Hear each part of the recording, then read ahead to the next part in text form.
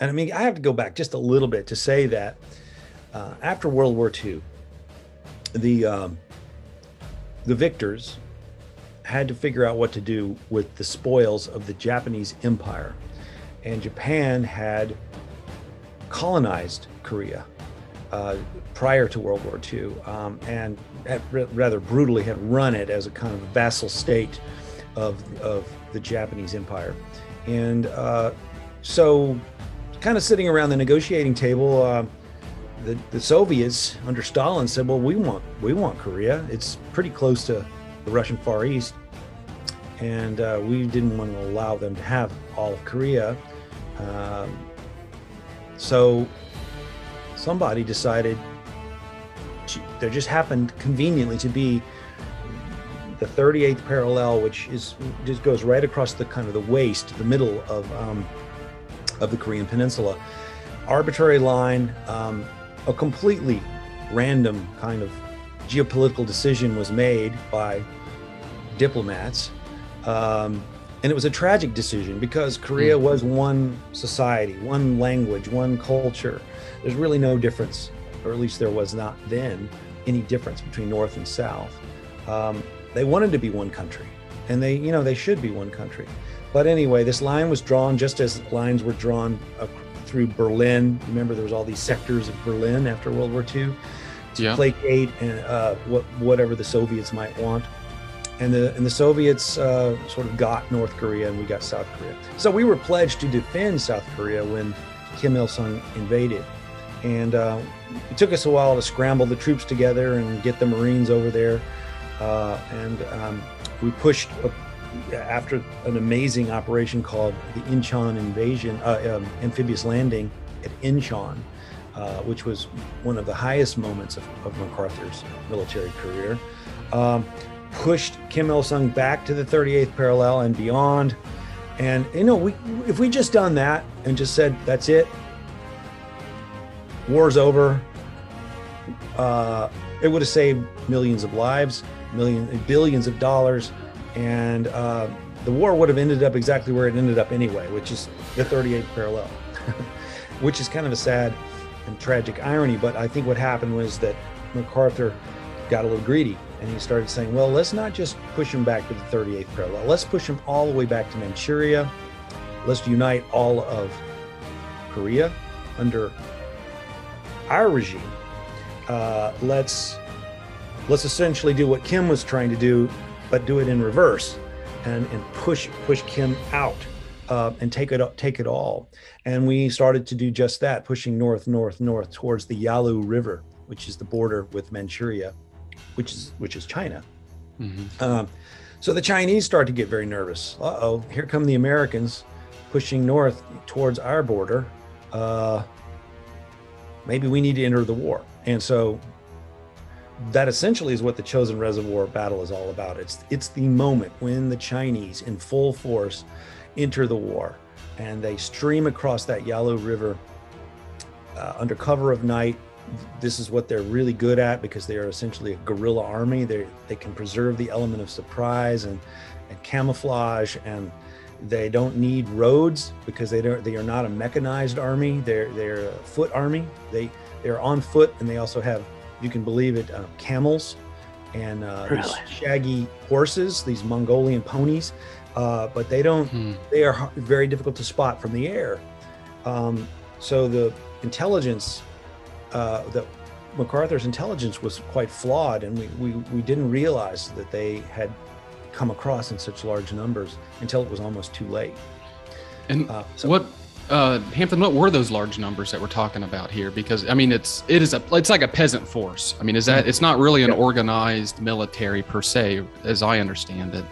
Well, it's more organized than you might think. Okay. Don't forget that that Mao had just recently won the Civil War in China.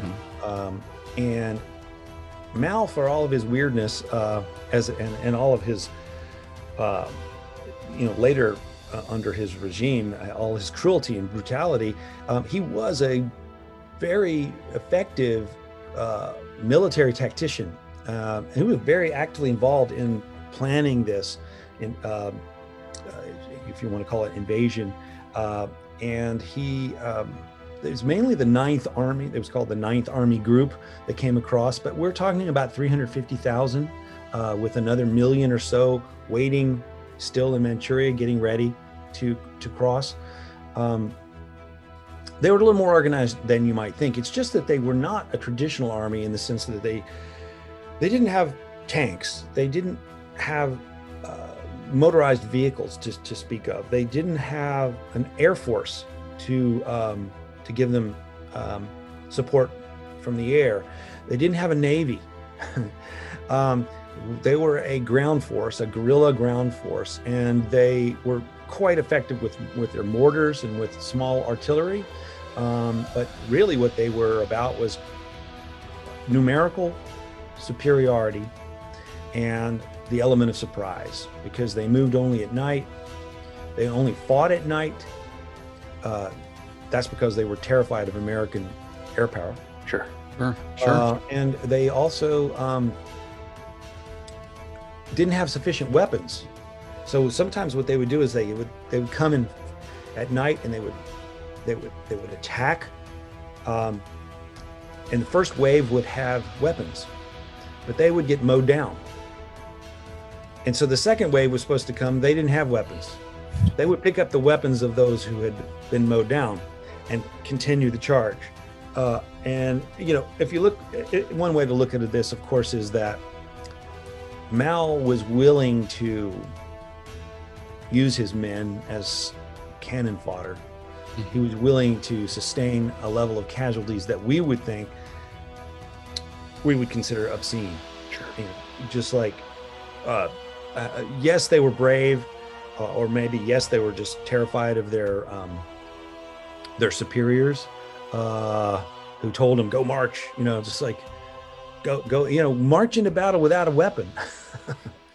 Unbelievable. To get into some of the confusing aspects there, something I always thought was interesting was this dynamic. I'm hoping you could add some light to this, but China didn't enter the war. It was a volunteer army, correct? Yeah. Where it was this, I guess it projecting forward, it was this deniability of Chinese involvement in a weird way. No, well, that was their public statement, is that, oh, we didn't enter the war. These are volunteers who just, we'll just pick up rifles and go help out our brethren to the south in across the Yalu River. That's not true at all. It was Mao's army, and it was run by Mao and his generals, and they had been preparing prior to this to invade. You know, and they were planning an amphibious invasion of Taiwan,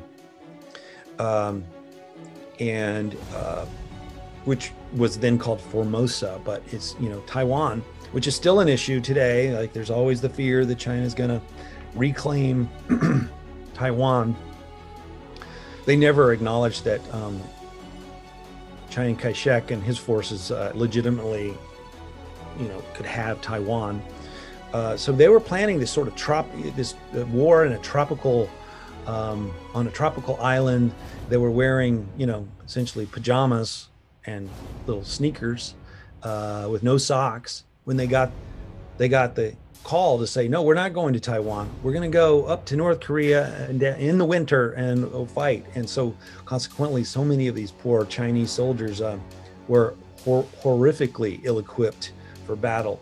And I mean, we were too, the American troops were too, but wow, the Chinese, I mean, like, they didn't have socks. Yeah. They didn't have gloves, a lot of them. And, you know, but that was, but get back to your question. Mao did, as a kind of political cover, he would argue that this was not an official action on our part. These are volunteers. I mean, we laugh about that now. Did people at the time, were they able to laugh? Did Truman just say, yeah, whatever? I think we saw right through it pretty quickly. And what happened was, you know, we started having some early skirmishes with forces that we thought were North Koreans, and it turned out they were, because we capture some and we would interrogate them, on the battlefield and learned that no, they're Chinese, and they're pretty forthcoming actually. Like, yeah, we're from the 9th Army Group or whatever, and this is our unit, and we're from China. We're Chinese, and there's about 100 or 200 or maybe 300,000 behind us. So, you know, and that's a big part of the book. The early going, I try to really examine, why did we have this such a massive intelligence failure? You know, how did it happen that we did not know that there were so many hundreds of thousands of Chinese soldiers who had flooded across the border and gotten into these positions?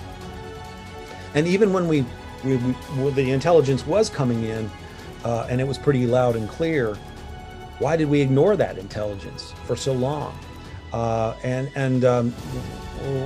the answer to those questions, all roads lead to Tokyo and General MacArthur and his yes men who didn't want to believe this.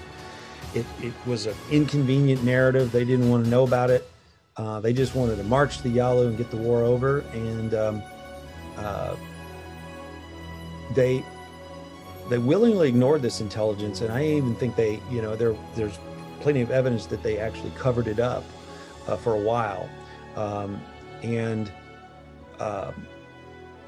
You know, I think it's indicative of the phenomenal power that MacArthur had at that point. I don't know that there's ever been a time in American history when more power was concentrated in one man, in one man's office. And you know, because MacArthur was not only leading the occupation, but he was the leader of the American forces in the Far East. He was the commander of the all UN forces. And he was, you know, potentially running for president. That was the great fear, is that he was going to run for president. And so people back in Washington, the chairman of the Joint Chiefs of Staff and Secretary of Defense and Secretary of State and certainly Truman were all kind of terrified of MacArthur and his ego, and, you know, what would he do? What would he say? This intelligence failure happened just in the simplest terms because of the unique personality and all the power that this one man had. An emperor. Yeah. Who was near, you know, he was a little past his expiration date. You know, he was getting on up there in years. He didn't like, you know, traveling much. He liked his creature comforts there in Tokyo. He never slept a single night on the ground in Korea. So, I mean, I guess you could say by definition, he was an absentee general. He would come over for a photo op and then he'd fly back. That's hard to grasp. It'd be so easy to do. It'd be, you know, a mistake and you could spend a night in Korea, right? Yeah. And he's Army commanding Marines on the ground, telling them to do things. I mean, that's a big nuance here too, that those guys on the ground, everyone's suffering from these decisions. They're suffering from the leadership making decisions. They're suffering from sycophants, you know, sucking up to anybody and everybody to stay in power. These intelligence failure and the yes men. And just back to the story itself, On Desperate Ground is still, to me, it's the story of the grunt having to suffer through these just terrible decisions that were made for them in a lot of ways that placed them there. And these were the guys, some of those stories are just so incredible about that guy from, I think, Georgia that also was on Iwo Jima, and he was a platoon leader, found himself in Korea. Holy smokes. But a lot of the people, they were still that World War II experience, right? Those were their older brothers who did it, who fought good versus evil. And, you know, and they never had the chance because they were 12 or something. And so you're idolizing your older brothers, your older cousins, your younger uncles.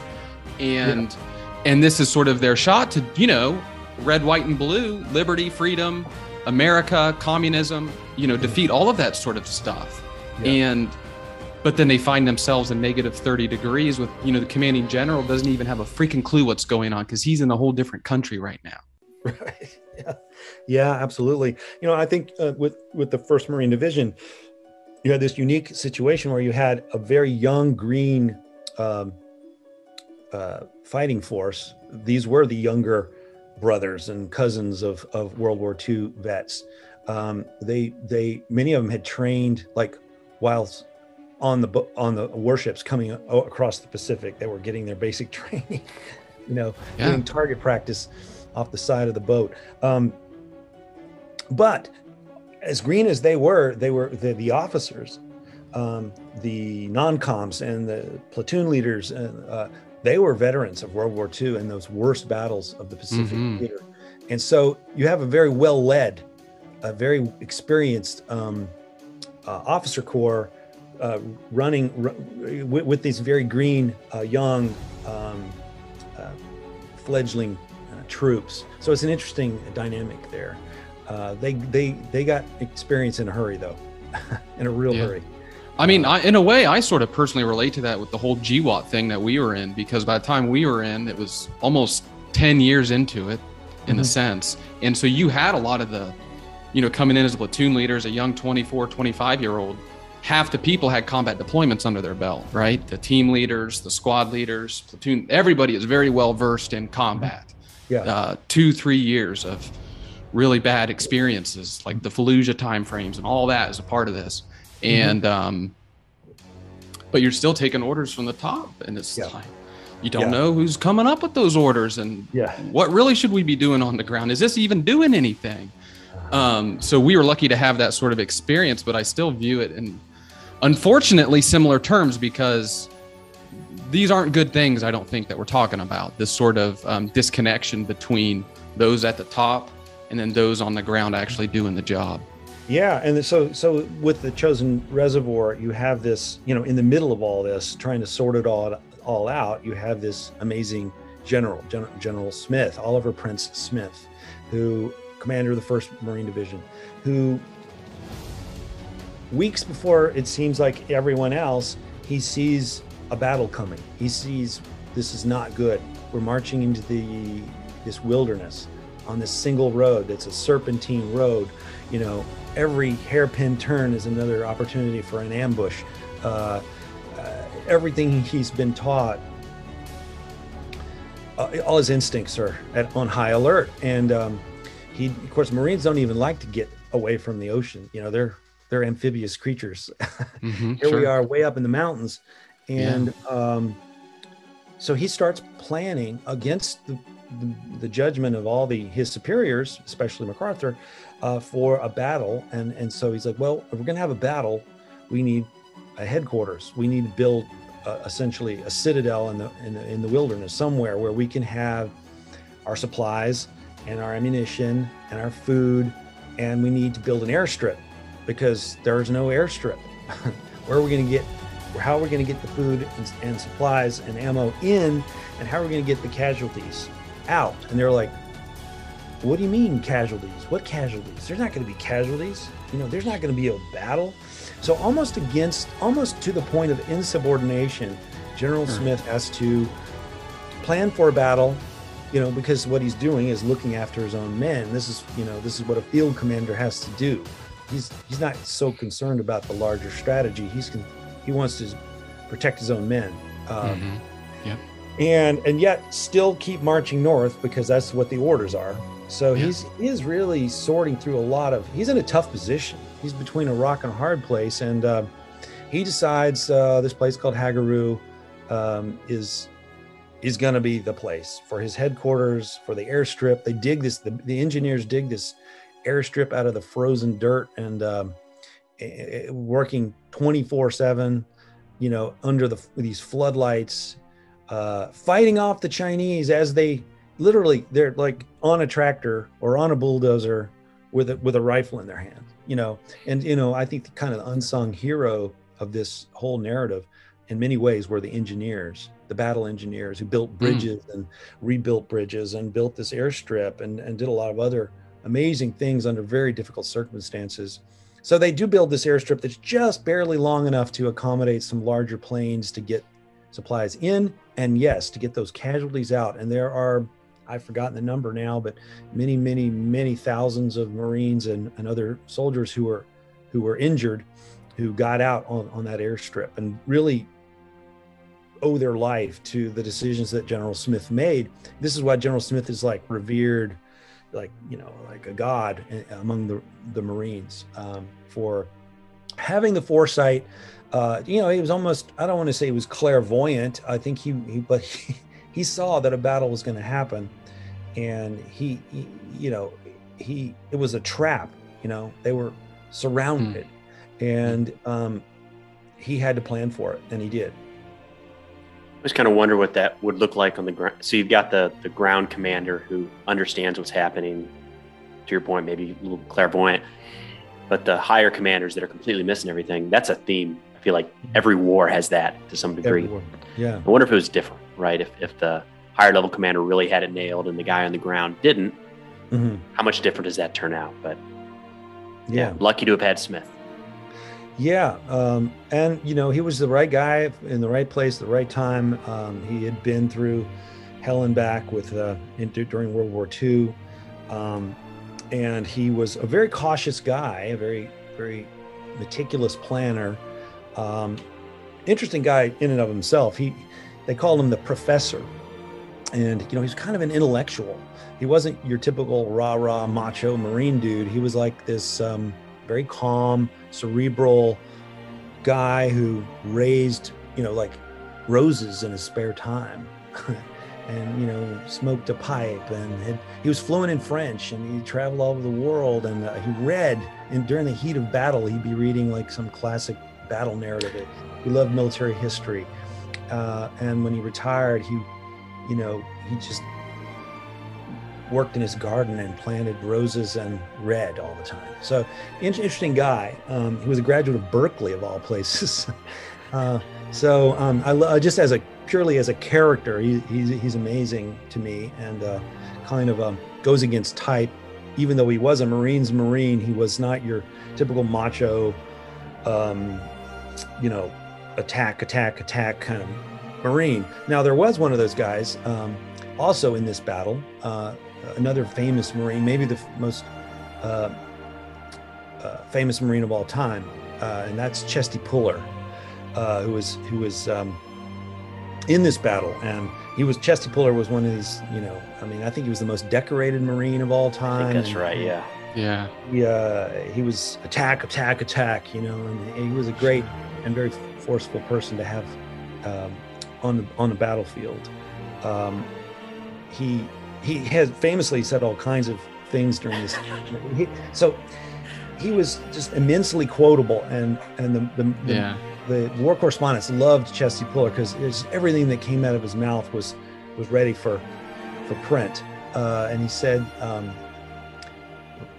one of the things that happened was that they kept dropping supplies down in the battlefield. He was at a place called Coterie, and they kept dropping condoms.